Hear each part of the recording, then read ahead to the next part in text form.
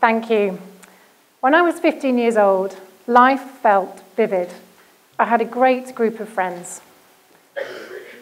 We lived in an imaginary world, and I loved talking through the fine details of our imaginary future adventures we were going to have. They often involved us being swept out of our hometown Hutton, which is on the outskirts of London, a commuter town with rows of identical-looking mock Tudor houses, where on Sundays, grandparents would come over for roast dinners, and people would be out pruning their roses in their front gardens. We would be bored on Sundays. They were usually very boring days. And we would retreat to our bedrooms and dream up more imaginary adventures. I remember one in particular. It involved us being swept away by a group of handsome young men who owned a Marigold VW camper van. They were going on a tour of the world and would ask us to join them. We would, of course, say yes and join them immediately. We were going to be the touring breakfast club. Judd Nelson was going to be joining us, as was the lead singer of The Cure, Robert Smith. We were wild with excitement. During this time, whilst we were enjoying being young teenagers, my good friend Nadine got ill with cancer. We dealt with it in different ways.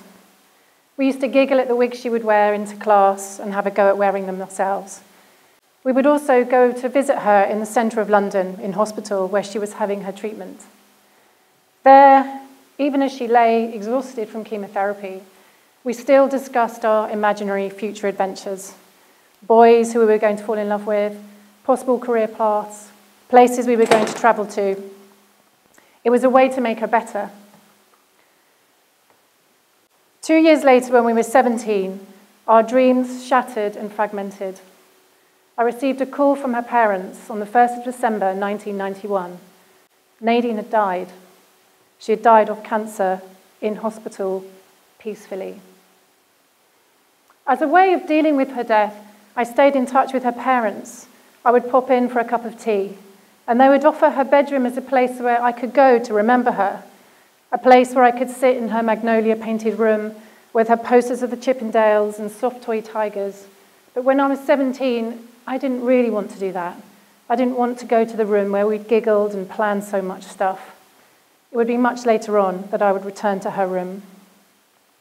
When I was 24, my mum died, and after her death, I suddenly began to realize a little bit more about what loss meant.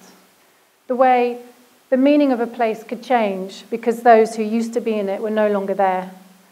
The need to capture these lies, to stop them from vanishing altogether.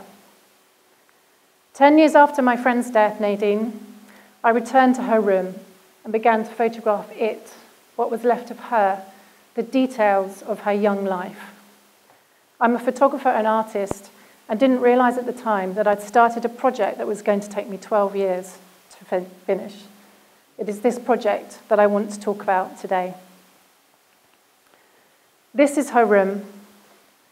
Just before she went into hospital for the last time, she tidied and rearranged her room.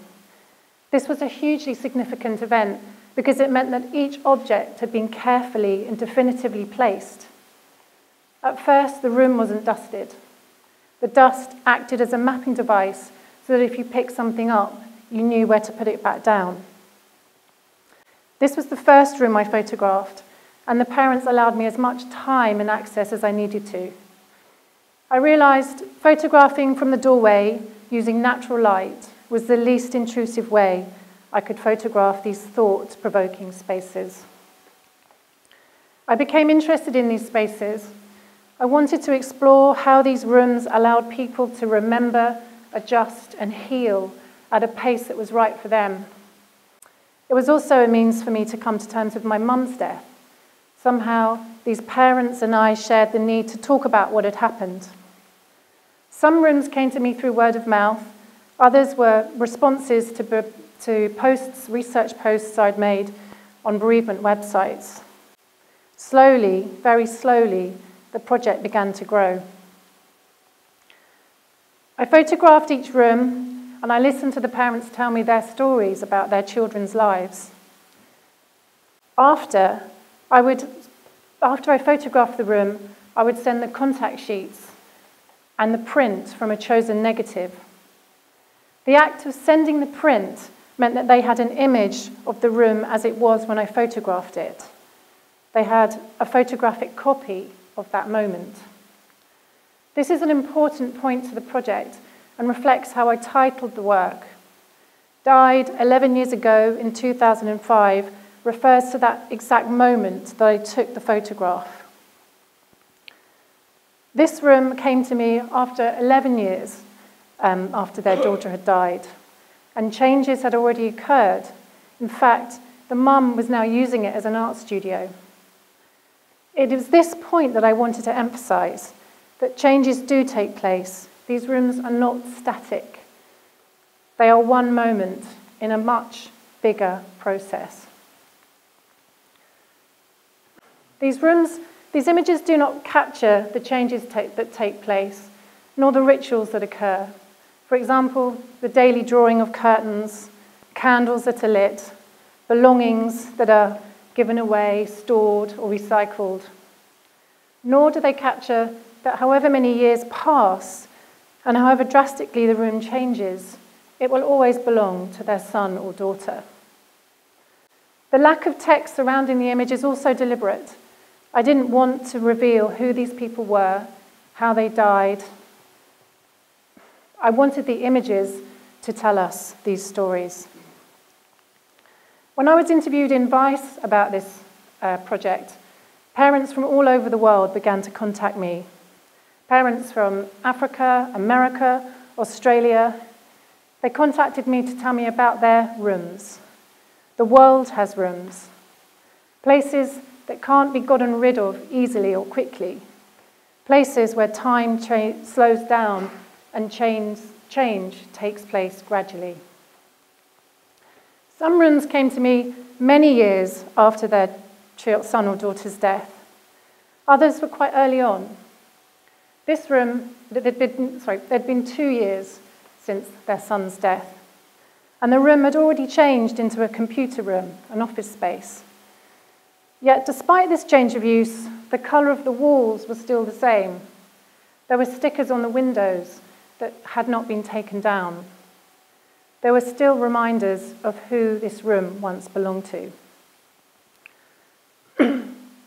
This family were moving. Circumstances dictated. We spoke about how difficult that idea had been to be leaving the room, be packing it up.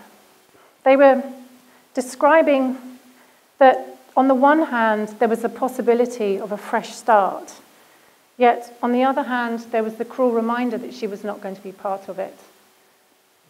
Bedrooms would be reallocated, and she would not have her say.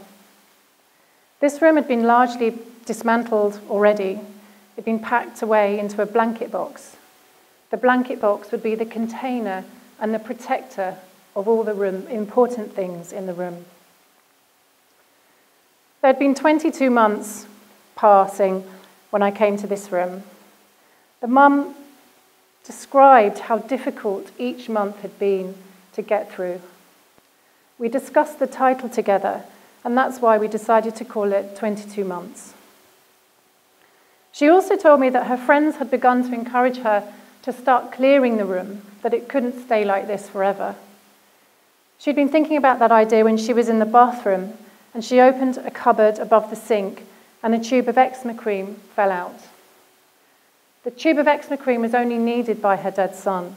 Nobody else in the family suffered from eczema. She picked up the tube of eczema cream and she replaced it and closed the cupboard. And she said to me that if she was in no position, if she wasn't able to throw away the tube of eczema cream, she was in no position to begin to start clearing his room. She cried and laughed at the absurdity of it all. A child's bedroom contains their life tapestry. It is their sacred space. Within these walls are belongings that reveal who these people were, what interested them at different ages.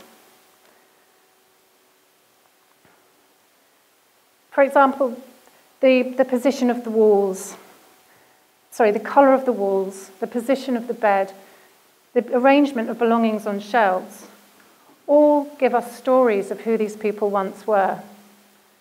I imagine that these stories continue throughout the house, but not just in the bedrooms. So, that was the favourite position of their son when he watched television.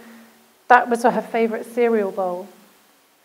But there is something about the bedroom that allows time to slow down and become less linear. Enfolded within these spaces is a sense of fear and unease. What if it happened to you? What would you do? But these experiences do happen, and these rooms are around and exist in people's in family homes. They create meaning that may not make any sense. Excruciating, indeterminate. They also create a space from which one may reform and recover, a place from which you may emerge as a changed self. I'm really interested in the philosophy of Deleuze and Guattari. They describe how thinking is like a synthesizer. Just as a musical synthesizer takes sounds and alters their frequency, intensity, and duration, thinking or thought maximizes rather than reduces the complexity of sensations. These images can only suggest the complexity of sensations that these families feel when they enter the room. One can only imagine how time slows down. One can only imagine the smell in the air, the sounds, the soft sounds of movement outside.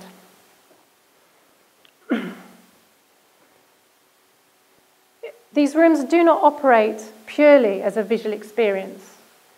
There are many non-visual sensations contained within these rooms too. It has always been my wish to push the representational boundaries of the photographic image so that we don't stop and look at the appearance of things, that we think about and we go beyond the photographic surface.